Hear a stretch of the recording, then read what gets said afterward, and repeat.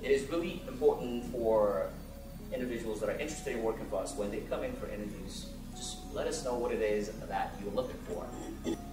Be punctual, dress for the job. Ask questions. I love when someone asks me a question at the end of the interview. It is one of my favorite things. I would say one of the things that impresses me is if someone's done research so they can reference something off the website. I want to hear why you're a people person. I want to hear how you connect to people. So my suggestion is always kind of have your toolbox of some different stories, of some different experiences that you've had, either at work or school or in your clinicals if you're at that point. Research the organization that you're applying for, whether it's CHC or some other organization. You want to know what their core values are, what their population or their patient or customer population is.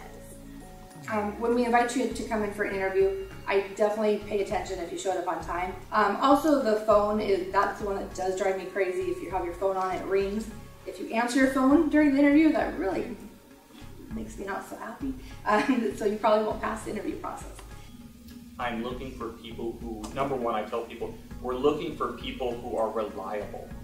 So I'm really looking for someone who is a person that wants to help people and that is reliable. That is 100% true. It's professionalism. So you come in properly dressed, properly groomed. What I would suggest to you is dress the best you can.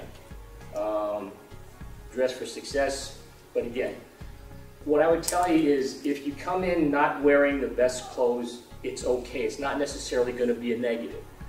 Yeah, please dress for success. I'd like to just mirror what everyone else has said. You know, just be polished. You know, you don't have to have the most expensive clothes, but just have confidence in yourself. Just carry yourself in a professional way.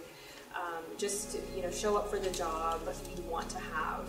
And I have seen people show up in scrubby jeans and flip-flops for an interview, and I'm always sort of shocked, and I don't know if that's my age or what the heck.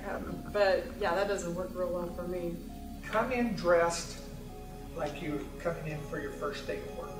You need to come in dressed so that you look professional and that customers will see you that, okay, here's a person in authority that I can trust. And ask questions. Let us know who you are as a person. Be ready to talk about your experiences. We also do behavioral and situational questions. So showing up on time, having a notebook, a pen, knowing who the company that you're applying for, the position that you're applying for, I think is all very, very important.